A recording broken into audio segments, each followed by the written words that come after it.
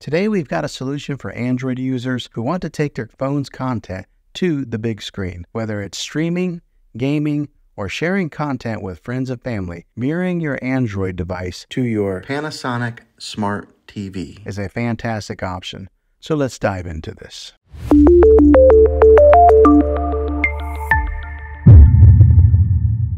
Requirements for mirroring. Before we get started, let's go over what you'll need first. First, you'll need an Android device that supports screen mirroring. Most Android devices released after Android 5.0 Lollipop are compatible. Next, you'll need a Google Chromecast device. This could be a Google Chromecast with Google TV or a TV with built-in Chromecast support. I'll put a link in the description down below of where you can get one. Method 1. Using Google Home app. The most reliable way to mirror your Android screen is through the Google Home app. You probably already have this app if you've set up Google devices before. If not, you can download it from the Play Store. Simply open the app, select your Chromecast device, tap Cast My Screen, and follow the on-screen prompts. To stop mirroring, use the Stop Mirroring button within the app. Method 2.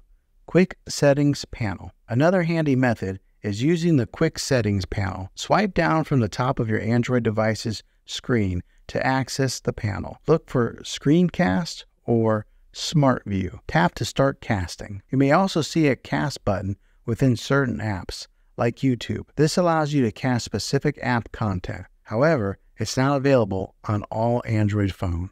No cast button in Quick Settings? No problem. Now, if you can't find the cast button in your Quick Settings, don't worry.